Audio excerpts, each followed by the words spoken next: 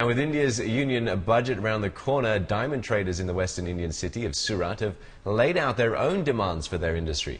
The main objectives of these demands are to increase global exports, identify new trading partners and to better promote diamond jewellery in India. Channel News Asia's Zain Awan with the story.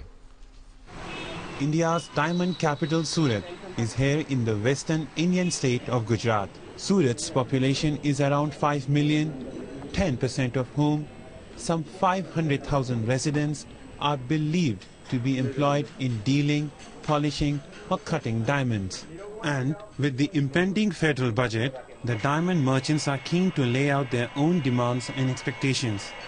अगले budget के अंदर केंद्र सरकार को जो हमारी monopoly है polish diamond के अंदर वो टिकाने के लिए कोई अहम कदम उठाना पड़ेगा। खास करके हीरा उद्योग के सालों से जो टर्नओवर टैक्स की जो डिमांड है उसके परिपूर्ण करना चाहिए।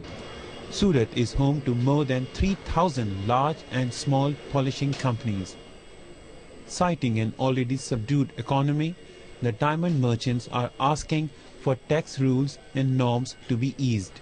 They are recommending the implementation of the benign assessment tax procedure and therefore a reduction of the net profit to 2.5% of turnover instead of 6% for the computation of income tax.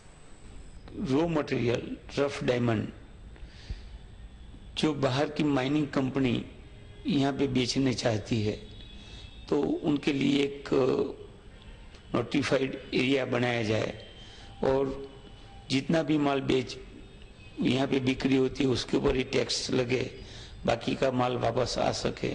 The Diamond Merchant Association also wants the establishment of a special fund created by the Reserve Bank of India to the tune of 3 to 5 billion US dollars for the refinancing of loans given to export industries which have a high import content of more than 70% of their exports.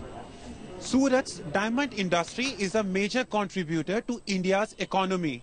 With less than a month to go before the union budget is announced, the demands and expectations of the city's diamond merchants must be given a due consideration because their share numbers make them a real force to be reckoned with.